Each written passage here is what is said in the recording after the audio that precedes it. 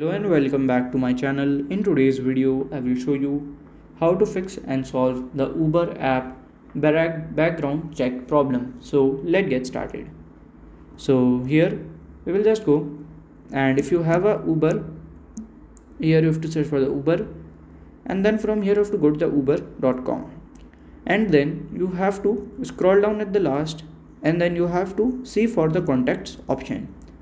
Then you have to contact the customer care and it will be solved.